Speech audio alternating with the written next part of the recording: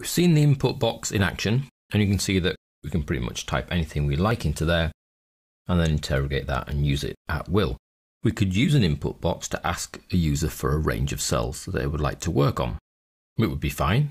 However, if they didn't type in a valid range, it wouldn't quite work. What would be quite useful and very nice is if they could highlight the range and the input box pick up that selection.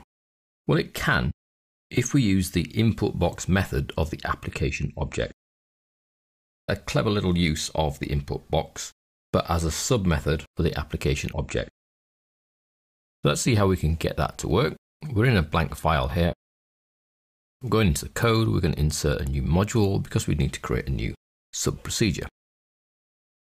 I'm going to call it sub-select-range. And the first thing we need a variable to hold the range in that we're going to select. So dim z as range. Because we now know how to deal with errors, we're going to add a little error statement. On error, resume next. And you remember from before that that's not the best error trapping statement because it just moves past the error onto the next thing. But it's fine for now. Then we need to effectively gather the range from an input box. So we'll say set z equal to.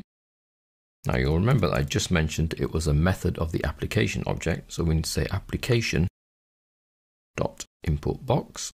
You can see there it is as a method. Open brackets, prompting text. Select your range. Comma.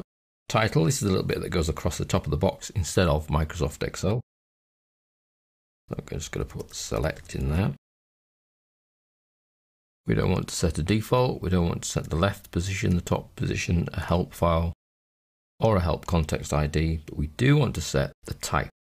Type needs to be 8 if we want to allow a selection to be made. So we close the brackets. And that little clever input box with its parameters, the 8 being very important, is what will make the input box allowable to select the cells behind it. And then we need to check what's been selected. So if Z is nothing, then, so if they don't actually select anything, we'll use one message box. We'll just use the statement. So it's just going to say, you have selected nothing. Else, and another message box statement. You have selected.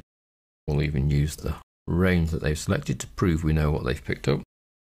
So Z being a range object has its own set of properties, and we're after the address. And don't forget your end if for your if statement.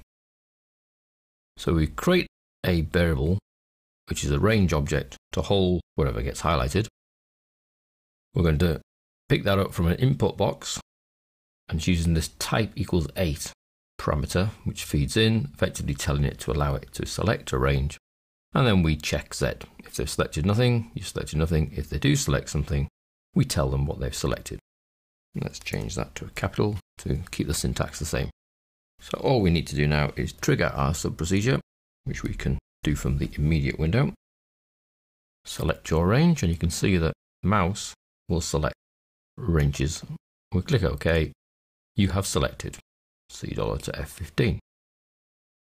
If we run that and click cancel, you've selected nothing.